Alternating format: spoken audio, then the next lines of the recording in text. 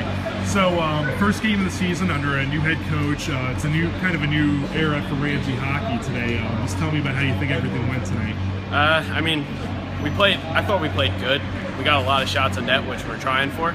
We obviously got to bury a few more goals, but I'm kind of happy with the way that things went. Yeah. We scored a couple. I mean, would have liked to beat them by a little more, but they played well. Good. It was a good game. Yeah, and how about that second goal of the game? You had the assist on that one. Just tell me kind of about that play. I got a nice pass from the defenseman Brandon O'Callahan, and I passed it through it in the slot, and there was an open net for Dan Halleck, and he buried a nice goal. It was a good goal by him. It's my job to throw the puck to him. He's going to bury it if I give it him. And just tell me, how big is it to get this win right off the bat? It's huge. If they got a couple bounces, that game goes the other way, and it's not looking good for Ramsey hockey. But I like the way things go, and we're going to build from it, and we're going to come back the next couple games and hopefully get a few more goals, and then see how the season goes.